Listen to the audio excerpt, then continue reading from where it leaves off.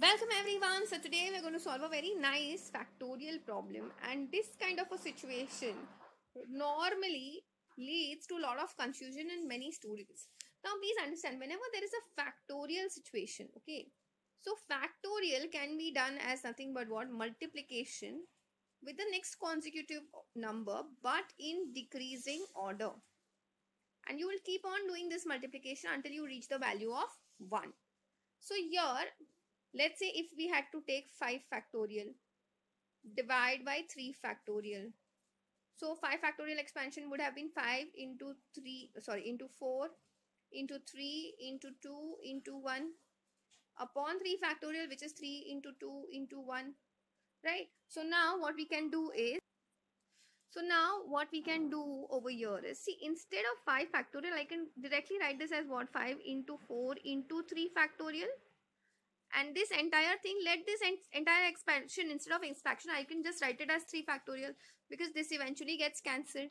See, the reason for me explaining this is because over here also x plus 5 factorial could be written as what? X plus 5 into x plus 4 into x plus 3 factorial divide by x plus 3 factorial.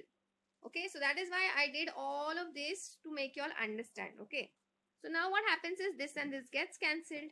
So now what I'm left with is, so basically we are just left with what? X plus 5 and x plus 4, and everything is equals to 2, 1, 0.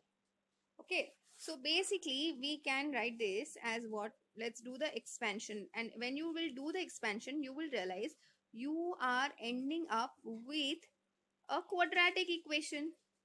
So let's do this. We have x square plus 5x plus 4x plus 20 equals to 210.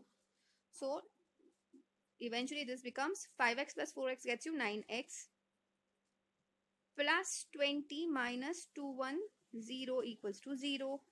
So we have x square plus 9x minus 190 equals to 0.